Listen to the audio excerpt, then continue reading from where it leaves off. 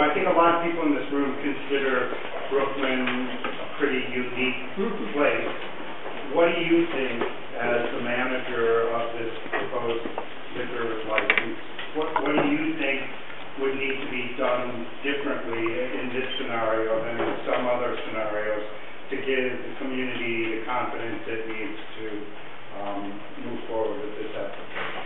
I think it's a good question. Quite frankly, I think, as Rob spoke to, and certainly what we've done before as a company, we take it extremely seriously. Responsible alcohol service is the absolute #1 thing that, as a company, we want to ensure we're protecting. We're here to keep our guests safe. We're here to make sure they are enjoying themselves. And in doing what we do in every arena, we want to make sure that we make sure Brooklyn is taken just as seriously. And from that perspective, I think we bring that experience. We bring that respect for all the communities we enter into with what we already know. And I think certainly an involved community like yourselves and what you're sharing with us are concerns, we're already taking many of those into consideration in our planning, our policies. They all speak to that one.